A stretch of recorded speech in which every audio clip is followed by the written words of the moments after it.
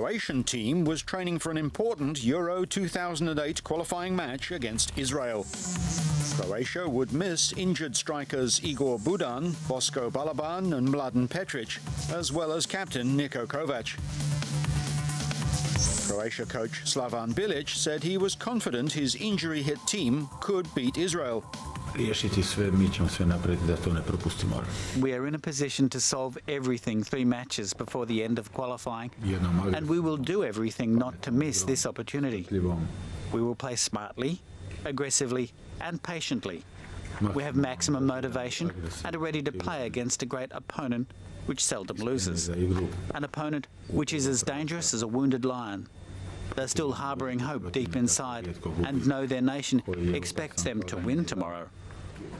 להתייחס בכלל לנבחרת הקרואטית. לפני שאנחנו מתייחסים I think first of all we direct our attention to the Croatian team before we discuss our chances. I think that I've discussed our chances before and said that before the England match that they were dependent only on our performance. This time, they are not only dependent on ourselves.